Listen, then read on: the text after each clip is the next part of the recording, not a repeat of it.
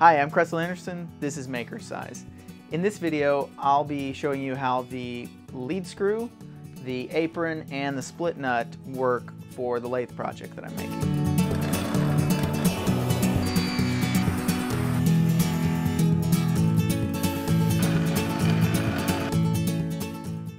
The lead screw is the part that mounts on the front of the lathe, and it gives the operator the ability to move the carriage along the length of the bed.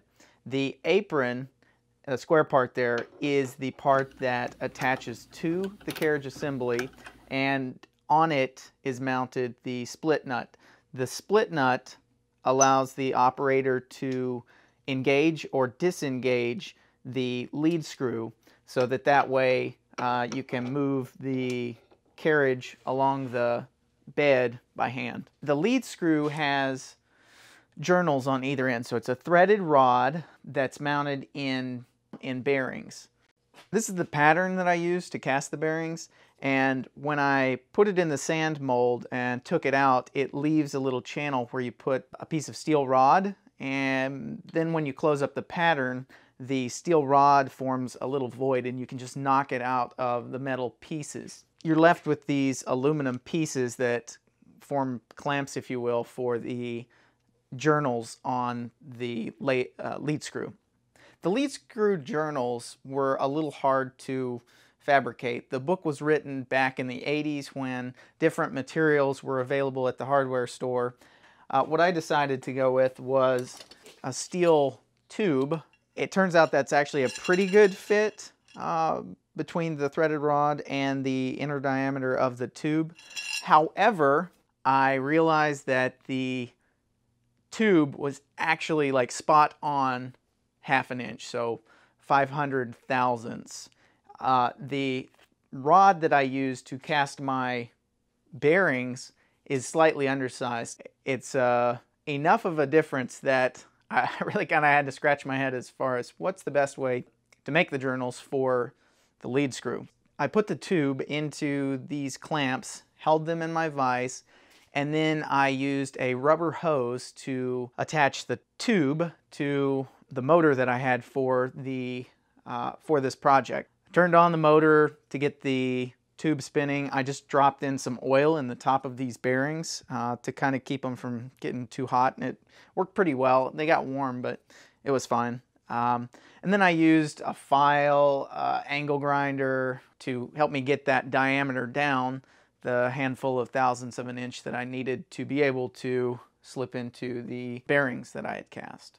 Once I had the outer diameter of the tube properly sized, I just epoxied the lead screw into the journal on the end with the crank. On the other end, you need to be able to get it off to unscrew the lead screw from the journal, and that's so that you can remove this temporary coupling. I ended up just welding a nut onto the journal for the headstock end of the lead screw. I just use a second nut to tighten up against the journal, and that way it's a solid assembly and I can get this coupling off when I need to. The apron is just a square piece of cast aluminum. Then I mounted it onto the base of the carriage. I had the lead screw assembled onto the lathe bed, and that's allowed me to create the pattern for the split nut. I drilled a hole in the carriage at the same level as the lead screw, and then I used just wood filler.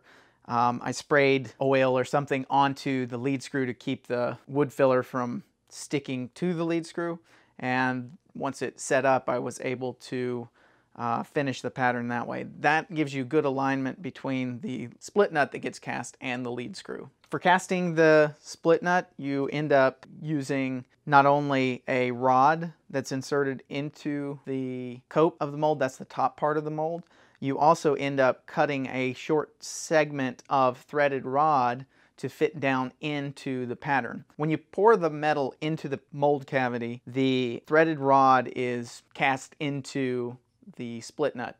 I just used a hacksaw and I cut and filed the split nut part down until I was able to knock out the steel threaded rod.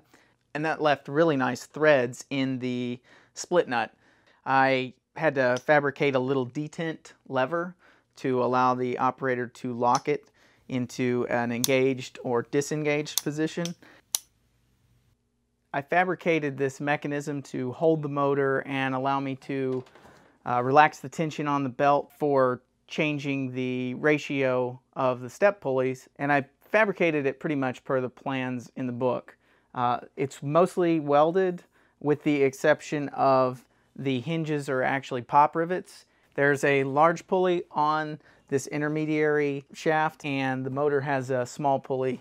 That really takes it down from something like 1800 RPM on the motor, something slightly less, to a spindle speed of approximately 600 RPM.